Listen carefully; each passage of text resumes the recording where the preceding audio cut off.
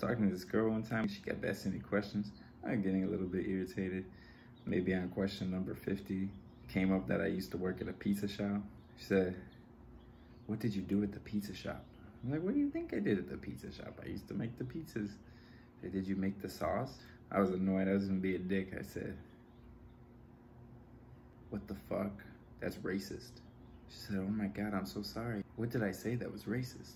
What, just because I'm Italian, I automatically make pizza sauce? That's fucked up." She said, "I'm so sorry. I didn't mean to offend you. I was just trying to find out more about your job." I was like, "Dude, I'm just kidding." She's like, "That's not funny. You shouldn't joke about racism." I'm like, "That's not racist, and I'm not a pussy."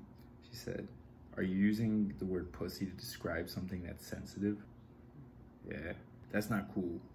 If anything, testicles is a better word because vaginas are not sensitive at all. Vaginas are used to give birth. Oh man, she's got a point. But I didn't make up the word. Everyone else used it, I just learned it. But she had a point.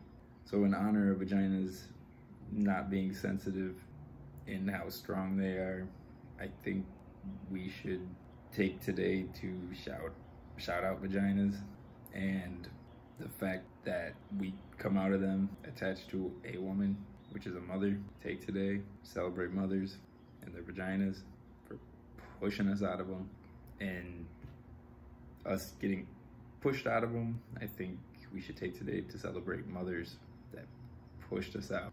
Shout out to moms. Happy Mother's Day.